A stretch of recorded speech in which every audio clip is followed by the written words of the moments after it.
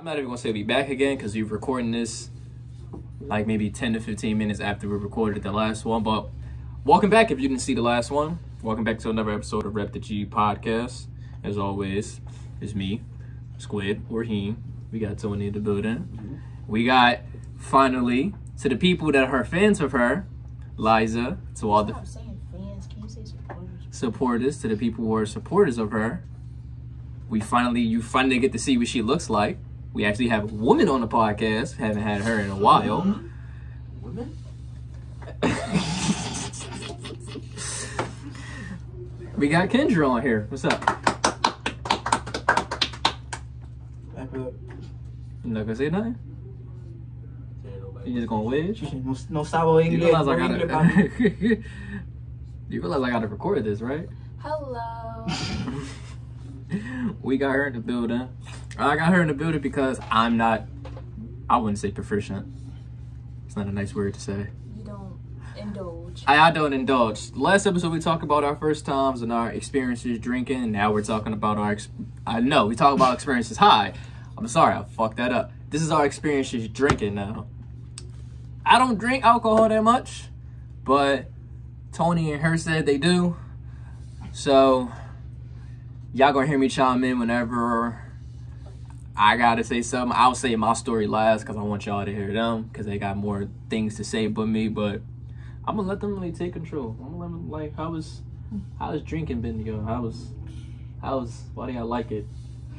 It's like drinking, like the way drinking is for me. I guess it helps pass the time. That's be chilling. Like I don't do it fairly often, but occasionally if I have it on me or if I'm like, I'll give me something to drink, I'll crack and drink. Especially if I'm off tomorrow. So I'll usually drink then and just go about my day. But yeah, like for the stories, you want to start a country? You want me to start off? How you like drinking? Drinking is fine. I don't know why people make it such a big deal, like it's a problem. I believe drinking is fine. It's a nice way to wind down and to enjoy your night. A night out with your friends or whatever, and that's just how I feel. And I don't do it often. I do it maybe once a week, which isn't too bad, Everybody deserves a glass of wine or something once a week. Wine. Okay, I can buy wine if I wanted to. Purchase it. Okay, I'll buy wine next week when I drink my one glass of wine a week.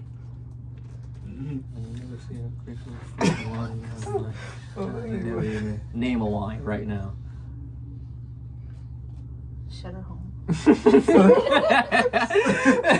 back to the acting. Hey, y'all should be lying. I do not fucking know. That's the crazy part. It's sangria wine. Yeah. Yes. I'm gonna take you out one day and I'm gonna get you. She said she gonna You gonna slut me out? I'm gonna slut you out. I'm gonna get slutted, yo. Yeah. I ain't never got one.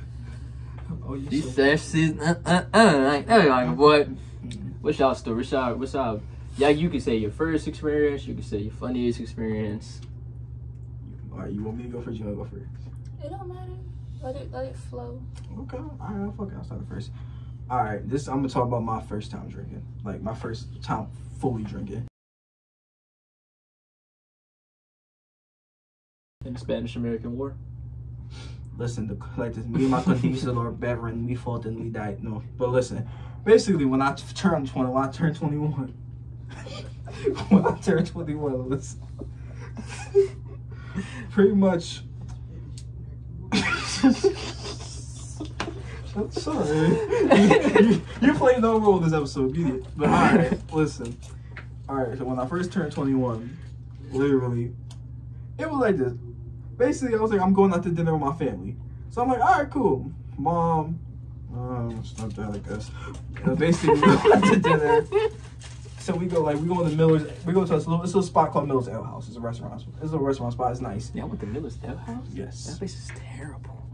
Don't sleep on that. That place be slapping. Bro, maybe because what I ordered, but I'm sorry. I'm gonna cut you off. Yeah, nah, because it's in a certain area. That's why. But yeah, basically we went there. So we go there, right? We're waiting to get checked in because they're still doing all right. There's wait limits and shit, like wait times. So we're waiting. Literally, our realtor who got Like the house that we're at now, a realtor, he's basically became part of the family. He's like young in his 20s as well. So cool dude. He pulls up and was like, all right, like, yo, it's your birthday. I'm getting you a drink. Let's go to the bar. I'm like, all right, bet. Went to the bar. So we go to the bar. Boom.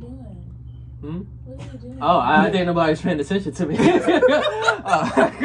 right. My bad.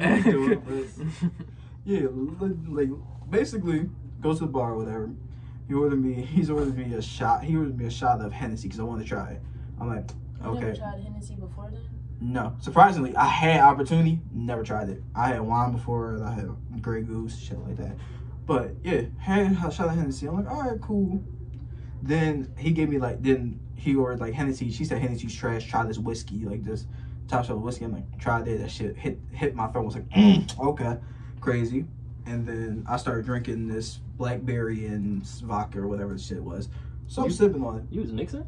Wait, no, that gets later than I was talking about that. But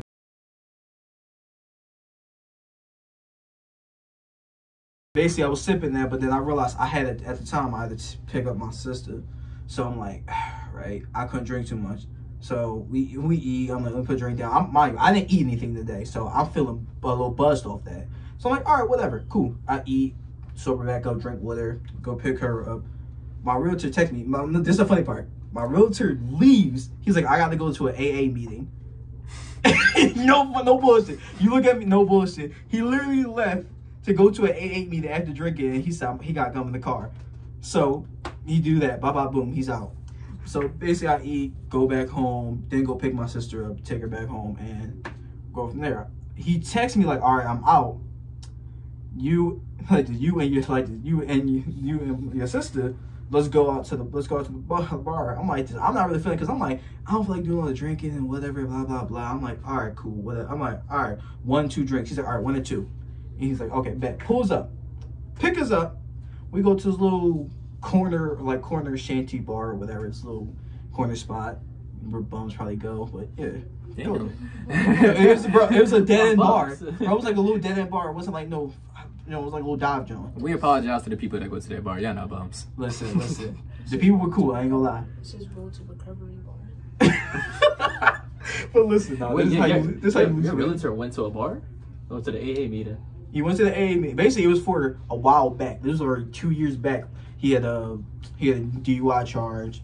He's cool with the sheriff of the area, and he was basically like, look, go to AA. Then that's when the virus happened. And it delayed this, so he's basically going for a DUI that was back in 2019, for recent. So I don't know how that worked, but that's what happened. He went to an AA meeting. I don't think that's the nigga that should be telling people to go drink. Yeah, but bro, listen. So we go to this little shanty bar or whatever. We're chilling. He knows people that are talking. He invited one of his friends there. So we just sitting here. We're drinking. He was like, all right, we're gonna drink a ginseng shot. All right, cool. Boom. Knock it back. It wasn't bad. It tastes like green tea, basically. It was tough. So we was like, all right, cool. What else? We gonna do some drink a vodka and cranberry. I'm like, all right, cool. Drink that. I'm like, ooh, this is good. And he's just like, so we just told him, we just shooting this shit. As I'm drinking, I'm like, okay, I'm starting to get more loose. I'm like, you know, I could go for another one. Then another one. So now his friend's here, my realtor's here, my sister's here, and it's me. And then one of the other friends walk in the bar. So now it's a whole table of us chilling, talking shit about one of his friends not smashing this girl that he dated for 7 years. It's sad. Funny story. That was a funny ass story. But basically, I'm drinking. I'm getting loose. I'm like, all right, cool. I like it. And then he was just like, here. So he stopped drinking around like 4 drinks. I had like 3 drinks at the point. He slid me his glass. He ain't touched. And I said, you know what? Grabbed it, chugged it, and boom. And my sister, she like to tree. She don't really drink like that. She's like, here. She slid me her joint. And then they was like, go ahead, knock that bitch back. I knocked it back. She were patting me on my back, like, keep going. I'm do. Knocked it. All right, boom. You got peer pressure? Essentially. This story sounds like you just got peer pressure in the drink. I'm not even going to lie. Essentially, when I was like, all right, it's funny. It gives a good story, whatever. So I'm like, all right, I'll give him another drink. So mind you, at this point, I had like 6 vodka and cranberries. Then I start getting shots of E&J Apple. That's a good ass drink for my people out there. E&J Apple. Shots. Boom. Boom. Knock 3 shots down to that. So 6 vodka and cranberries, 1 ginseng shot, and 2-3 shots of E&J. Huh? No, he was driving. You tried to incriminate him? Like, right? Like, no, like, that's wild. But nah. So I'm fucking blasted. So I'm like this. I'm over here like, yo. Funny enough, one of his friends that came there that we didn't know was coming to the bar literally gave me some oil. Was like, yo, put this oil on. We gonna get some pussy that night. Funny as shit. No bullshit. Did you get some pussy that night? No, they all was dead. They all dead. Bro, I was shit. Like, that's the funny part. That's the first part I remember doing that. Because it was just like, I don't know why he said that. Because one, all the people who came there was some white people in there that was already with other people. So there was nobody in there. I'm like, I don't know why he said that. You put oil on another girl that bad. No, he gave me the and said, put this on. He gave me the and said, put this on. You get pussy. And then I was just like, like, Tony at the bar to scream, Yahoo! He gave me that motherfucker oil. He gave me the oil. Tony said, I'm activated. Yo, I'm like, nigga said, I'm a thot, give me lit. Fuck it. I'm whatever. I was like, yo, alright, cool. Whatever. Boop, boop, put that on. I don't know. It was funny. It was a good vibe. We was telling jokes and shit, stories, and we was fucking around.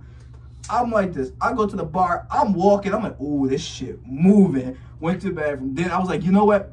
Let me go outside and get some air. When I tell you that walk from the table we was at to the doorway to outside was the longest walk of my life, that shit was like world was spin. I was on pursuit of happiness at that point.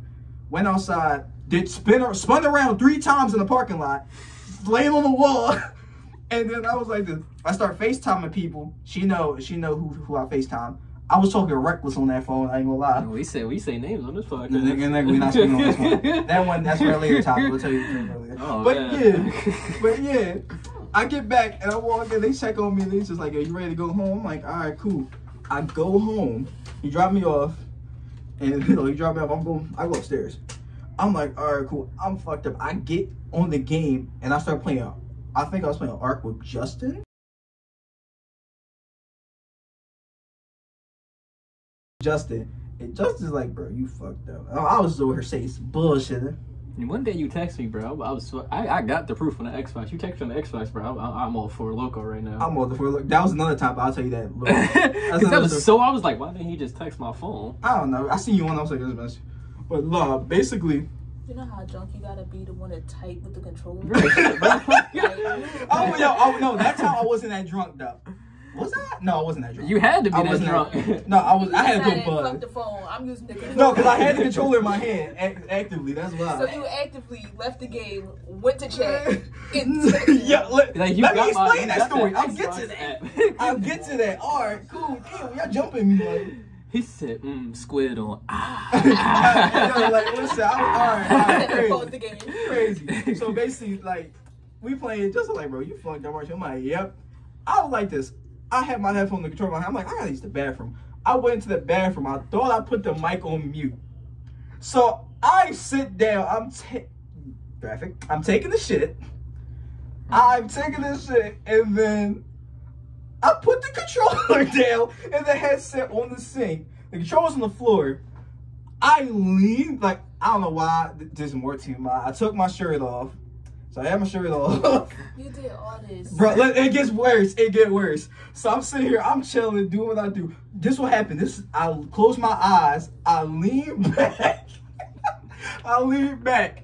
And all I know is that bitch came up. That shit said, wait, time out. You threw up on the toilet with your shirt off and you was shitting? No, scratch. No, I didn't have the shirt off. I took my pants off. That's what it was. You was ass. No. I had a shirt. I messed up. Naked on a mic with a nigga. Bro. No, I took the headset off. Shitting. I took the headset off. I thought I put it on mute because I'm just like, I don't need him to hear that, but apparently I didn't. That's why I don't drink. That's why you drink responsibly. No, this was the first one. This was bringing the 21 right. But listen, so I threw up. Mind you, I had vodka and cranberries made, so all I see is red. And I'm just like, oh, fuck, I threw up. I'm not a heathen, so I wipe my ass. Wash my ass.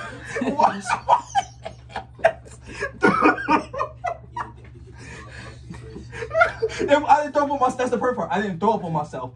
I missed myself, and it hit my floor. It was on the floor. some of them carpets, I had to watch like some of the. I had to watch that and hit my controller. Not bad. Tony. It get worse. It get worse. I don't think they want to hear It that. get worse. I don't think they So want to I'm hear like, fuck. All right. Let me finish. I'm gonna have to do a discretion as advised in the beginning of this motherfucker. I'm making a bad impression for the people. I swear. No. So this the first. That's how you want niggas to know you? Y'all associated with a nigga. Shit. Tony, the image of you. Tony, the image of you going like this with your shirt off, with vomit on your floor, and shitting your hands from the tissue. No, I didn't shit my ass. I wet my ass. Because I'm like, I'm not an eater. I wasn't going to just get up and be like, oh shit. I'm like, flush the toilet, whatever. I get up, I look, I was like, oh shit. Oh my god, it get worse. It get fucking worse. So then. We should have let you go first. My story would have been quick and done. Y'all, if you everybody know my story. It get fucking worse. Basically, after I threw up, I looked at it and was like, shit. I then proceeded. Literally. Shit. Listen, I made sure I flushed and washed my hands. I ain't no fucking cretin. But nah, literally. Got butt ass naked, laid on the floor, fell asleep. And woke up at 5 in the morning and had to clean that shit up. That's how I brought in 21.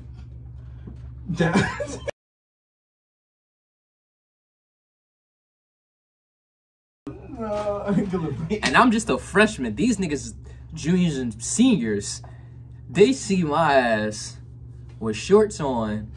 The shirt I had on was like an Angry Bird shirt that I had as a young boy that I could still fit. Oh, no. Socks and my glasses on. So I chose the tallest nigga there because of my jail shit. And I chose the tallest nigga there because of what I had to get into when jail was involved. Hold on.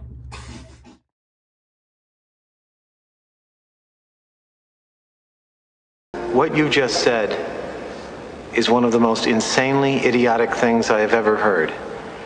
At no point in your rambling, incoherent response were you even close to anything that could be considered a rational thought. Everyone in this room is now dumber for having listened to it.